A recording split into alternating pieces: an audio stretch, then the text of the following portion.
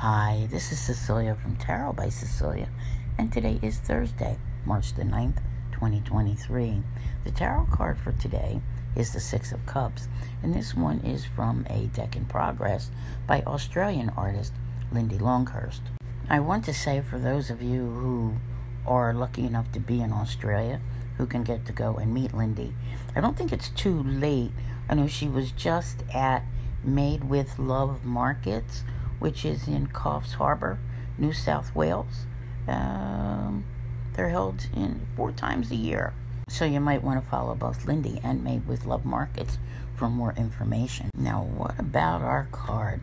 I think we have a keyword going here for today. Yesterday, I was speaking of all the Pisces energy that we have going on right now with the Sun, Mercury, Saturn, and Neptune, right? Nostalgia. Pisces is one of the most nostalgic signs out there, and sometimes we think about those things. We think about people we used to know. We think, it doesn't have to be a Mercury retrograde to see this card show up and to have those influences of the past where we're thinking about people and situations and memories. This kind of energy can prompt you to do everything from scrapbooking to taking a trip down memory lane, calling someone you haven't seen in a while, inviting them out for a coffee, maybe even getting together with someone for lunch today. There's so many ways that this can be. We do still have, of course, the Libra moon going on. There is a tendency under the influence of Libra energy to want to go back to people from the past, old relationships. That there's so many ways this card can go down. And I'll be honest with you, it's not one of the ones I really like to see too often because I'm a very forward-thinking person. But, when this type of energy does come up, make the trip a short one. Don't stay there. Find your way back to the present because there's too much going on right now, people. And you don't want to get too caught up in the past to enjoy what's coming in your future.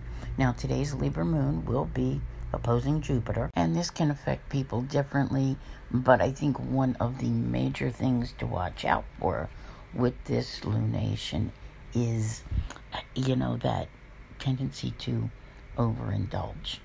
Jupiter likes to expand. It could expand your addictions, right? Your fears. Next thing you know, you're into things you keep telling yourself, I want to stop that. I don't want to do that anymore. And, the influence which is there is not the healthiest.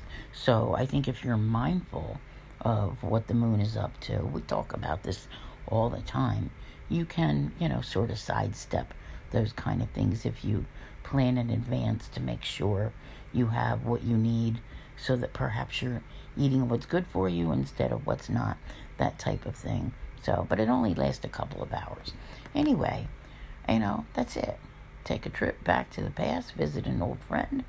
But remember, time to move forward. I want to thank you all very much for being here. I'll see you here again tomorrow. And as always, have a great day.